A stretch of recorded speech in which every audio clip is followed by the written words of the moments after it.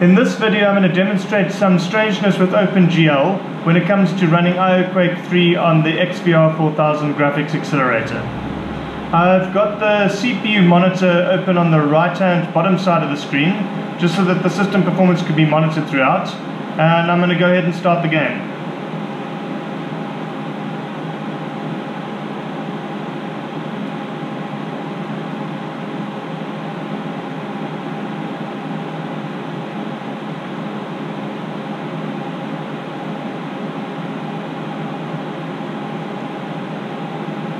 I'm quickly going to go into the setup again to show you. I've got the GL driver as the default driver, GL extensions are on.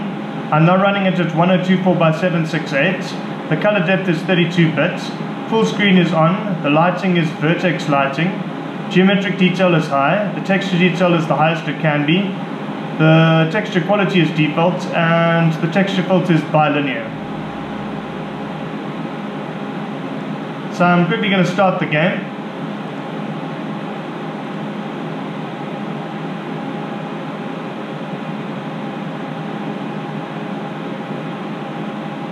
Okay, I'm now running it in a higher resolution than I was originally. In the first video I was running it at 800x600, and I'm now running it at 1024x768, and I'm also getting a higher frame rate this time. It's still not quite as high as the frame rate I was getting from the Tesro, but the performance is definitely better than the performance I was getting before. Okay, I'm quickly going to mess around with some of the settings. I'm now going to turn vertex lighting to light map.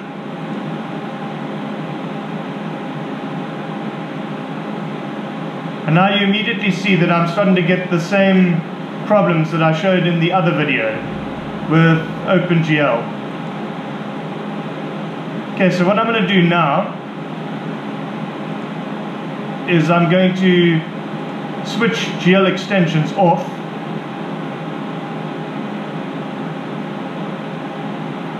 And now you get the system running again. So it's running perfectly now, just at a reduced frame rate. But it seems that with this graphics card at the moment, I can't run it with light map with the OpenGL extensions on.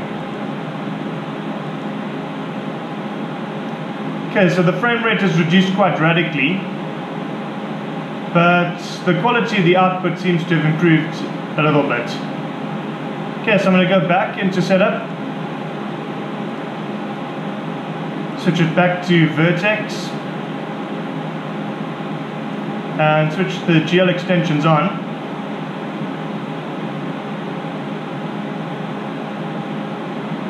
And immediately you get improved performance.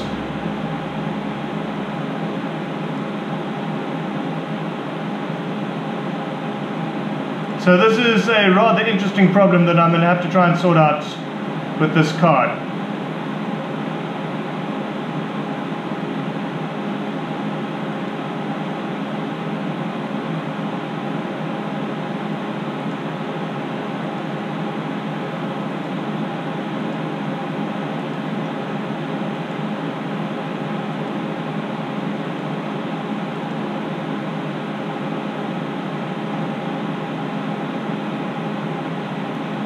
Okay, I'm going to quit the game.